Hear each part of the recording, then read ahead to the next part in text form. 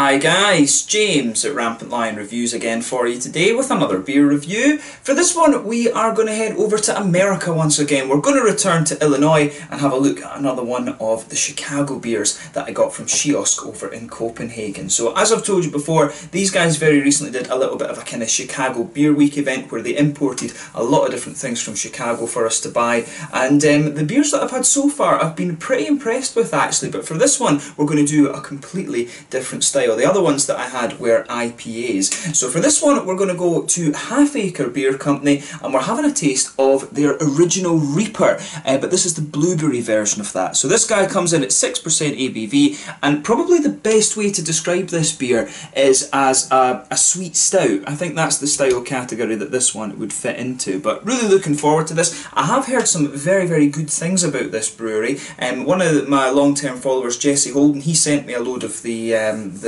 a couple of Chicago beers before they actually started importing them over here, mainly Pipeworks of course, and he's been telling me that this is a pretty good brewery, and I'm sure this is one that he's mentioned to me on a couple of occasions. So special shout out to him because he was the one who introduced me to Chicago beers, and of course I'll put the link to Kiosk in the description for you below and you can have a look at all the different things that they've got. But probably my favourite beer shop that you're going to find in Copenhagen, and as I've told you before, for us in Europe it's very cool to get things from different states in America, because I know there's some crazy laws about taking beer over state borders and things like that, and most of the stuff that we get in Europe tends to be from California or from Colorado mainly, although we get some of the other big breweries like Founders and stuff like that too. But really looking forward to trying this one. As I say, 6% sweet stout, this beer, blueberry essence in it and also some Equinaut hops too, which will be quite interesting. I've never had a stout with Equinaut in it, but really looking forward to it, and as always I hope you guys enjoy my take on this beer. So anyway, as is usual with my reviews then, I'll tell you a little bit about the brewery. If you want to get straight to the tasting, just fast forward. All the usual links are in the description below. That's the brewery website, the link to my other reviews that hopefully I can do in the future from Half Acre Beer Company. Very first time I'm trying one of their beers. There's all the usual social media. If you want to see more beer reviews, do please consider subscribing to the channel. The whole channel of course has a geography based tagging system, so you can go into the home page and search for beer based on country, city, state, county, prefecture, whatever it is you're interested in. Do check out the playlist of beers from different countries. There is one there for all the American beers that I've reviewed for you. That's constantly being added to, and as always please do get in touch and let me know some of the other beers and breweries that you guys would like to see me review. It's always great to hear from you guys that are watching the videos, and the support that you show the channel is hugely appreciated. So anyway, on to my brewery notes then about Half Acre Brewing Company. So as I mentioned to you, Half Acre Beer Company are based in Chicago, Illinois, and they were founded back in 2006 by Gabriel Magliaro, who had witnessed the craft beer boom in Colorado where he'd lived for a number of years, but he moved to Chicago to study at the School of Art Institute, and really he just said he let his creativity go into beer. He was trying a lot of different craft beers when he was in Colorado, and also trying some of the local stuff when he went to Chicago as well. But originally their beers were developed in Chicago in one of the rooms in his house, but they brewed them at the Sand Creek Brewery in Black River Falls in Wisconsin originally, and the first beer was released in August of 2007, which was their lager beer. So in 2009 they opened up their own brewery on Lincoln Avenue, which is in the North Center district of Chicago, and they opened up a tap room just across from in 2012, and then later they added a kitchen in 2016 because of how popular their beers were becoming. But in 2015 they opened a second larger brewery on Balmoral Avenue, which also has a tap room as well, and now they've got a production of around 50,000 hectolitres of beer per year. Most of the beers that these guys produce are IPAs and things like that. They are more of a hop forward brewery. They do have a sour series of beers as well, which looks really interesting. So I guess in some ways it's quite unusual that my first beer that I'm trying from them is one of their darker beers, because that doesn't really seem to be where their main focus is. But as I say, I was very curious about this one. The choice of beers that I had at Kiosk from Half Acre was there was a coffee stout there, and there was also this blueberry stout, which I thought sounded really interesting. I've not had a sweet stout in quite a little while actually, so this was the main reason that I chose this one. So yeah, really curious to see how this one turns out. Like I said, Jesse, who's followed the channel for a number of years now, tells me this is a very good brewery, and it's cool to try different things from different parts of America. So yeah, I guess that's all you really need to know about the brewery just now. If you want to learn a little bit more, check out the brewery website in the description below. You can follow them on Facebook and Instagram and things like that and keep up to date with all the latest goings on. But from what I understand, they are a fairly prolific brewery. They've quite regularly got new beers and things things like that coming out. So if you get the chance to go and visit their tap rooms and stuff, have a go at it. I really need to go to Chicago and have a taste of some of the different beers and things over there. It would be cool actually to pick up some more Illinois beers. So I need to get back to America. It's been about 8 years or so since I was there. I used to go very regularly when I was young, but it's been a long time since I was out west. It's been my focus has been more east in recent years. But yeah, let's get on to the tasting of this beer itself then. So as you can see, nice artwork on this one, and this is one of the things that Half Acre, from what I understand, have won a lot of different awards for the artwork on their cans recently, and I think it's local artists and stuff like that that are contributing the artwork there, and I guess probably Gabriel is designing some of these labels himself, since he has a trade as an artist, I guess. But there you can see it. Here is the Half Acre Brewing Company symbol there. You can just see that on the back of the can. Yep. Pretty nice there. Doesn't say too much, it's just got all the American government warnings and things like that on this one. This of course is a 440ml can. I always complain about these when it comes to American breweries and stuff. I don't know why they don't just do half litres, use the metric system, you know, all of that kind of thing. But European breweries are copying this as well, and I don't understand it. Use the standard European measurements. To me it just seems stupid. They're just, I don't get that. But it's 1 US pint, which if I remember correctly is either 440ml or it is 473. I'm not sure. I think it's 16 fluid ounces the Americans call it, which I'm sure is 473, but I don't know why I bother learning those, because as I say, it's not a real measurement anyway. But yeah, so it should be a really interesting beer, this one. As I say, 6% ABV. And sweet stout with milk sugar and blueberry essence, dry hopped with Equinox hops. So yeah, without further ado then, let's get this guy out and we'll get on with the tasting. A little bit of excitement as it opens up there, a little bit of it trying to escape, but let's get it out and into the glass. Oh, lost a little bit of it there, but there we go. You can smell some of the nice chocolatey malts on this as you pour it. I'm guessing that's somewhere about 2/3 of it out of the can. We'll just let that settle there for the moment. Lost a little bit of it down the side. But yeah, let's get rid of the brewery notes and we'll get on with the tasting then. So yeah, as you can see with this beer, it's poured a really nice kind of dark ebony kind of rosewood colour. Pretty much what you would expect for any stout, to be honest, apart from a white stout obviously. But you've got a nice 2-finger frothy, I would say nice kind of almost like a macchiato head or macchiato, I can't pronounce Italian coffee names, but yeah, kind of like a nice macchiato coloured head on this one, sort of nice hot chocolatey coffee kind of head colour on this one, so nice kind of, I guess you could say a medium kind of beige, medium tan sort of thing. 1 or 2 big bubbles sticking towards the side of the glass and quite a few little ones going up towards the bottom of that head there. If I put my fingers behind the glass, I think if I held this one up to the light, yeah, it is quite hazy. There's not too much light coming through that. On the edge it has a little bit of a kind of almost Coca-Cola coloured hue to it, but yeah, pretty much in terms of appearance, not surprising at all for what you would expect from a stout beer, but yeah, it looks very, very nice. So yeah, let's take a closer look at the aroma then and just see how we get with this one. As I'm moving this beer around, you do get some really nice kind of fruity notes coming out of it, which is cool.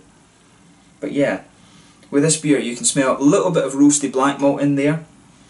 Good bit of sweet milky chocolate though, that's the main thing. You can smell there's a little bit of a higher cocoa chocolate in this one, maybe sort of 80%-ish cocoa, but definitely it has that nice kind of sweet note to it. If I was actually, you know, if I was blindfolded and I was smelling this beer, in terms of the aroma, I might actually think that this one is a black IPA, because it does have, you know, you can smell the roasty black malts in this one, and you can also, as I say, you get some of that chocolatey note in there, but it does have a good little bit of hoppy character. You can smell a little bit of that limey note, which is what you'd expect from the Equinox.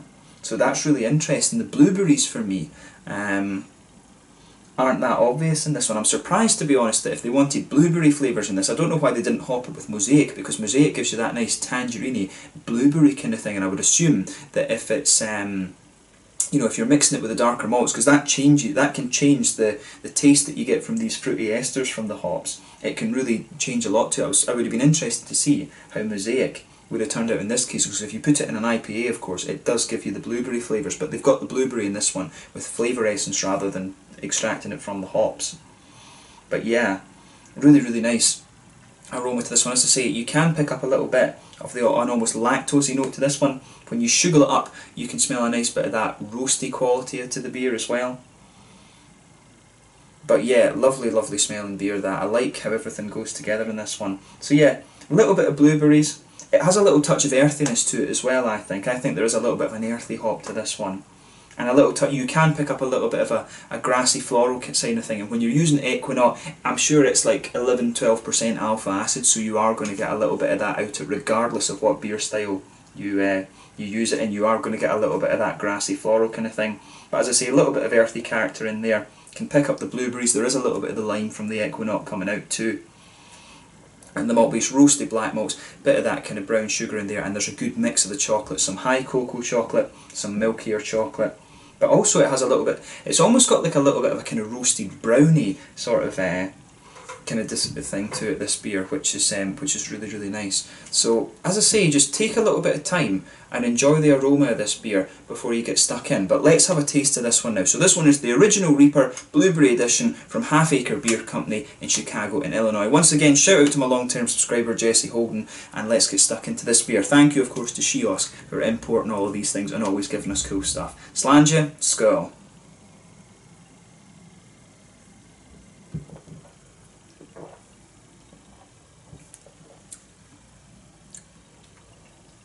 Oh yeah. First thing you're going to notice about this beer is how smooth it is. It's a ridiculously smooth beer, this one. That's my first impression of it, and I think most of the flavour in this beer, I think this is one that's going to take your palate a sort of few sips to adjust to be quite honest.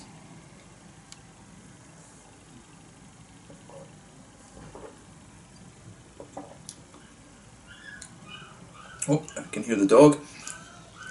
But yeah, with this one, you can definitely smell some nice roasty black malt, or you can taste some nice roasty black malts in there. That first off blankets the middle of your tongue, but it's smoothed out almost completely by what I'm guessing is lactose. They've said they've put milk sugar in this, so it'll be lactose sugar that they've added to this beer. So the beer, you can get a little bit of that roasty black malt taste to it, but it's smoothed out a little bit just by the kind of lactose sugars that are in this beer, which is very, very nice. I like how that kind of goes together. On top of that, or when the flavour sort of mellows out a little bit, you can feel your palate just almost drying out a little bit, and some of the more roasty black malts push their way out a little bit more, but definitely some nice kind of sweet chocolatey quality in there. There's almost a little bit of a kind of grainy biscuity thing going on with this one too.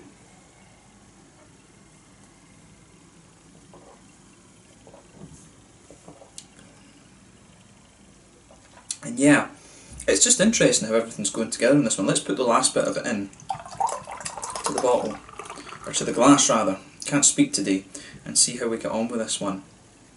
Look at that, lovely.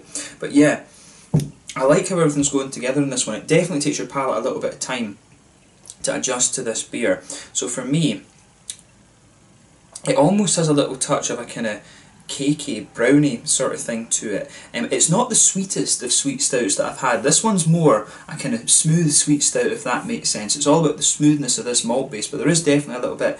It's almost like the aftertaste you get after you've had like a muffin or a brownie, a chocolate brownie or chocolate muffin, something like that. That's the kind of flavour I'm getting from this one. The chocolate flavours in this one, they do come across as being a little bit more of a kind of higher cocoa chocolate. Not quite 80-90% cocoa, maybe around the sort of 70-ish percent mark in there. But yeah, there's not too much in the way of brown sugar in this, maybe a little bit of a kind of biscuity quality. As always, one of my favourite descriptors for that is kind of McVitie's Digestive. I don't know if you get those in America, but those kind of biscuits that we have back home in Scotland, they're kind of like that. We get them in Sweden here as well, of course. But yeah, it's that kind of vibe that's going on with the malt base for me. But it's certainly that lactose sugar that they'll have put in this beer gives it a lot of smoothness. It's interesting, this one. It's quite different from the other sweet stouts I've had. It's not quite as sweet as I would have expected when it was listed as a sweet stout.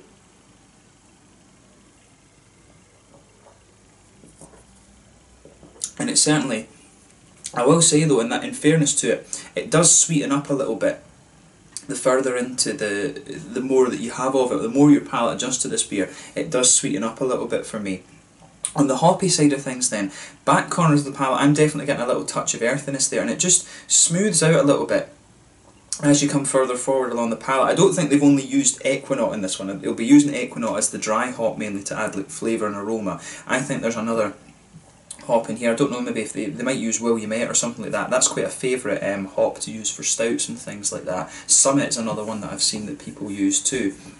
But yeah, you can definitely pick out a little bit of that that nice earthiness there. It smooths out as you come further forward towards the front of the tongue, and you get just a little bit of that floral aromaticity, just a little tiny bit of that at the front corners of the palate. Then round the very front curve of the tongue, it's just a little bit lighter and grassy. You've just got a little bit of that light kind of grassy citrus there, and of course behind the front curve of the palate, that's where you get that little oily bubble where those juicy fruity esters start to come out of the beer. So let's focus on the fruity side of things now then.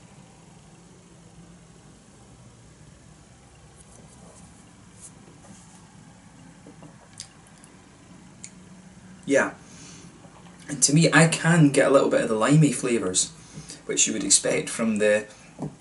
There is definitely a little element of lime to that. It maybe almost has a little bit of a kind of kiwi flavour to it as well, which is quite interesting. To be honest, I think a little touch of a kind of kiwi lime sort of thing going on with this one. But then when you move further into the aftertaste, that for me is when the blueberries start to come out. Around the front edge of your tongue, the blueberry essence really starts to come out. And I've always found this, if you add fruit to the beer, or if you add like essence, flavour essence to the beer, when it's fruity flavours, they come out on the very tip of your tongue rather than just behind the front curve of the palate. It's almost like they suppress a little bit of the kind of IBUs of the beer. Like I've always found the hops come out on the very edge of your tongue, and when you add these essences and fruits and things to the beer, it just suppresses that it just suppresses that kind of hoppy, almost the hoppy bitterness a little bit to the beer. But I like how this one kind of comes across.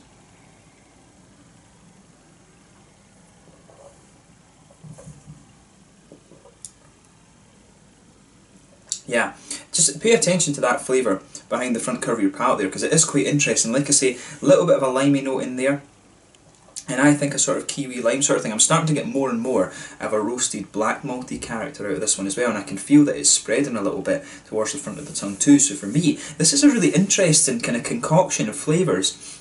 It's not, as I say, not one of the sweeter sweet stouts that I've come across, because that's how it would feel. If it's a milk stout, I guess you would kind of classify it as a sweet stout. It does maybe have a little touch of the kind of Irish dry stout character to it as well, I would think. It's got a little bit of that, but it's some, you know, maybe it's some kind of hybrid between the dry stout and the sweet stout, but definitely an interesting beer, that. And you know, as I say, this brewery are more famed for their IPAs. It's kind of unusual that my first taste of one of their beers is a sweet stout, but to me, yeah, an interesting beer. I'd love to try the original one without any of the essences and stuff like that, and just see how the original one kind of comes across. I think that would be a very, very interesting experience, because from when I had a little look at Untappd and things, and there's quite a few different versions of this original Reaper. There was blueberry and violet and other stuff like that in there, but to me, an interesting beer, so a really cool one to review from these guys, and hopefully I can try one of their IPAs at some point in the fairly near future. But yeah, in terms of the mouthfeel then,